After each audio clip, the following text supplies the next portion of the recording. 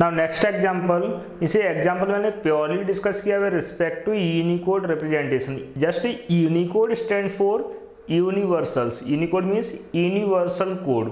Universal code means it works anywhere in the programme in same manners. Means इस case में अगर आप checkout करोगे मीन्स सबसे पहले इसके सोर्स कोड को कॉन्सेंट्रेट करो। इनिशियली अभी तक मैंने जितने भी क्लास डिक्लेरेशन प्रोवाइड किए थे जस्ट कीवर्ड यूज किया था क्लास को डिक्लेयर करने के लिए क्लास, लेकिन इस प्लेस पर इस टाइप का कोई भी कीवर्ड नहीं था। मीन्स जस्ट मैंने डिफरेंट वे में कोड राइट डाउन किया है। मीन्स कॉन्सेंट्रेट करना that things that one like that. One more case, इस प्लेस पर प्रिंटलन में मैंने डिस्प्ले क्या कराया वेरिएबल ए, जबकि ए का मैंने कहीं भी कोई फिजिकल डिक्लेरेशन प्रोवाइड नहीं किया। मीन्स फिर भी अगर इस कोड को कंपाइल और एग्जीक्यूशन के रिस्पेक्ट में बात करें, इसे कोड सक्सेसफुली कंपाइल होगा, सक्सेसफुली एग्जीक्यूट होगा। अगर आपको इसका मीनिंग प्रॉपरली समझना है, ये सारे स्टेप्स में आपको क्लियरली प्रोवाइड करूँगा, कोई कन्फ्यूजन नहीं होगा। इस पर्टिकुलर केस में जस्ट मैंने आपको बताया था, जैसे फॉर एग्जाम्पल्स अगर मैं यूज करता हूँ स्लैश u 0041, अगर इस टाइप का कोड कहीं राइट डाउन किया तो मीन्स 41 क्या इस केस में है hexadecimal value of capital A. Means इसका इनडायरेक्टली मीनिंग किसके सिमिलर है ए। अगर मैं सेम केस यूज करता हूँ slash u 0041 again but in the form of single quotes, then इसका मीनिंग डिफरेंट हो जाएगा। मीन्स इस केस में इसका मीनिंग क्या है लाइक दैट सेम एज अगर मैं राइट डाउन करूँ इस प्लेस पर स्लैश u 0063 क्या 63 is a hexadecimal value of 99, means it is equivalent to 99। अगर आप 99 का हेक्साडेसिमल वैल्यू निकालो क्या आएगा 7, लेकिन ये रिप्रेजेंट किस फॉर्म हुआ in the form of Unicode, और यूनिकोड वैल्यू भी हमेशा हेक्साडेसिमल के फॉर्म में रिप्रेजेंट होता है। मीन्स इसका भी नहीं क्या है सिमिलर टू स्मॉल ए। लेकिन अगर सेम केस में राइट डाउन करो तो with in a single quote, means अगर आपको टर्मिनोलॉजी क्लियर है देन आपके लिए गिवन प्रोग्राम इजीली समझना पॉसिबल है। मीन्स अगर मैंने सेम थिंग्स सिंगल कोट्स के फॉर्म में राइट किया देन इसका मीनिंग क्या हुआ लाइक दैट सेम है 63 मीन्स 99, और 99 किसका आया आज की वैल्यू है, सॉरी मैंने यहाँ मिस्टेक किया है, 63 जस्ट स्मॉल सी के इक्विवेलेंट टू। मीन्स इसका मीनिंग क्या है इट इज इक्विवेलेंट टू 99, लेकिन यार 99 रिप्लेस नहीं हो, रिप्लेस क्या हो it's Unicode symbolic value same as.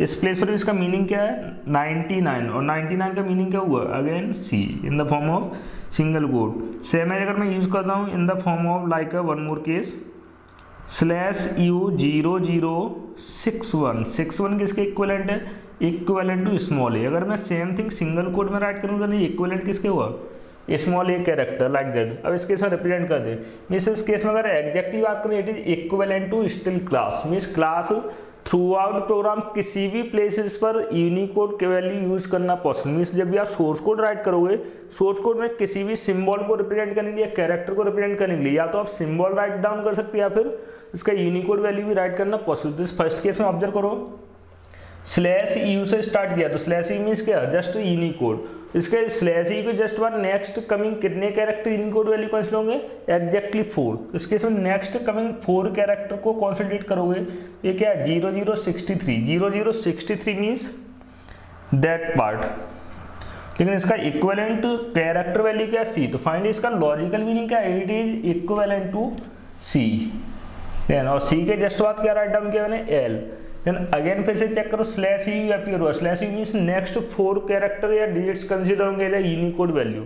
Again ये मैच किससे हो रहा है नेक्स्ट थिंग्स दैट वन, लेकिन सिंगल कोड में नहीं डायरेक्टली है मीन्स लाइक दैट। तो इस प्लेस पर रिप्लेस क्या हुआ जस्ट ए डायरेक्टली, मीन्स इसका रिप्रेजेंटेशन क्या है simply small A plus a continuous form में। इसका मीनिंग क्या हुआ finally it is equivalent to keyword as class. तो कीवर्ड्स को भी सिंबॉलिक वैल्यूज और यूनिकोड वैल्यूज के फॉर्म में राइट डाउन करना पॉसिबल है because Unicode stands for universal character set और यूनिवर्सल कैरेक्टर और यूनिवर्सल रिप्रेजेंटेशंस।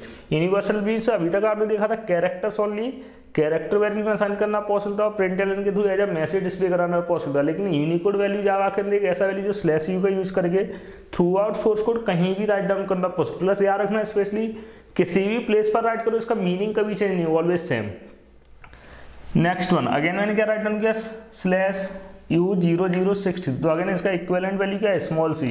इस प्लेस पर रिप्लेस क्या हो जाएगा just small C then again 61/u0061, इसका मीनिंग क्या है, स्मॉल ए, तो इसके प्लेस पर जस्ट रिप्लेस क्या हो जाएगा, स्मॉल ए, और जस्ट इसके बाद मैंने राइट डाउन किया था आर, तो इसका कंप्लीट मीनिंग क्या हुआ, कैर means as a data types, clear.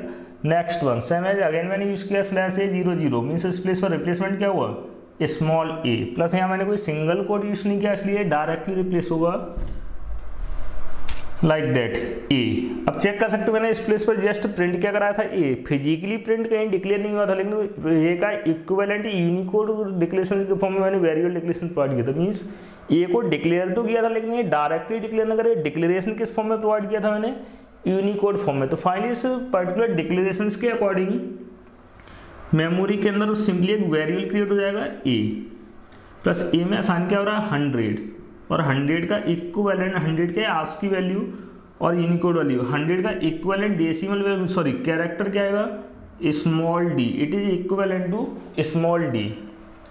Then ए के प्लेस पर रिप्लेस किया हुआ रन टाइम पर डिस्प्ले क्या हो जाएगा, कैरेक्टर डी, मीन्स फाइनली जब फर्स्ट प्रिंटलन एग्जीक्यूट होगा तो फर्स्ट प्रिंटलन की केस में क्या डिस्प्ले हो जाएगा, simply D, because 100 is equivalent to character D. Next one, अब कुछ नहीं किया, अगर मैं सेम यूनिकोड वैल्यू अगर स्ट्रिंग में पास करता हूँ तो इस केस में इसका आउटपुट क्या आएगा, कंप्लीट मैसेज, और इस प्लेस पर भी यूनिकोड वैल्यू रिप्लेस होने के चांसेस हैं। कंफ्यूज होने की जरूरत नहीं, ऑलरेडी बता चुका हूँ, Unicode means it works anywhere in the programme, means इसका थ्रू आउट प्रोग्राम आप कहीं भी राइट करो, किसी भी फॉर्म में राइट करो, उसका मीनिंग कभी चेंज नहीं हुआ। फिर से याद रखना, यूनिकोड चाहे डायरेक्टली राइट करो या डबल कोट्स में राइट करो, इसका रिप्लेसमेंट सभी प्लेस पर होगा। यहाँ भी 41 के प्लेस पर रिप्लेस क्या हो जाएगा, capital A, because it is equivalent to capital A, इसका रिप्लेसमेंट क्या होगा ए। फाइनली इस प्रिंटलन से मैसेज क्या प्रिंट होगा, a man. This is final output of this programme.